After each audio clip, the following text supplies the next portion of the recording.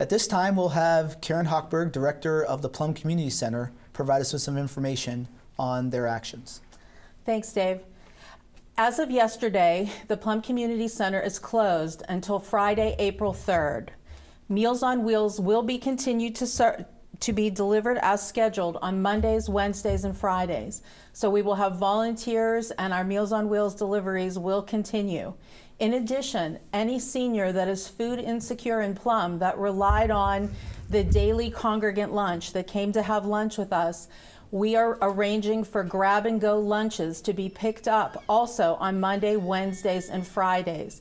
Please call the community center because we need to order those from the county.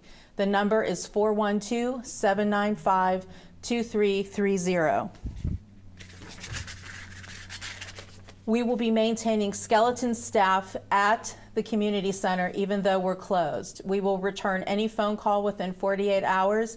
If you need to be connected to county services or want updates from the county, you can call us. We will also post credible websites for information on our website. You can go to plumcommunitycenter.com, and on the front page we will click you through links to county updates.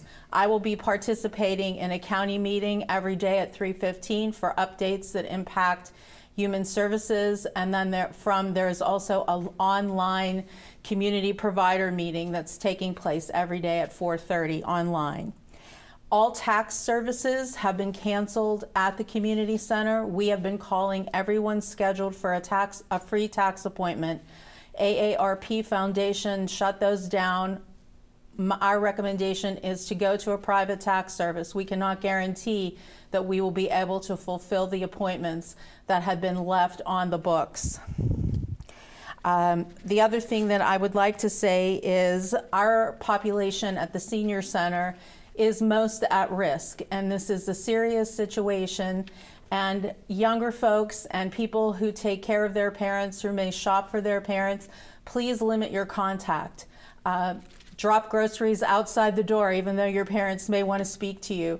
Take all the precautions that are being recommended by the CDC and the federal government and the state government. It's a very important time that we cooperate together to make sure that everybody's safe. Thank you, Karen. You're welcome.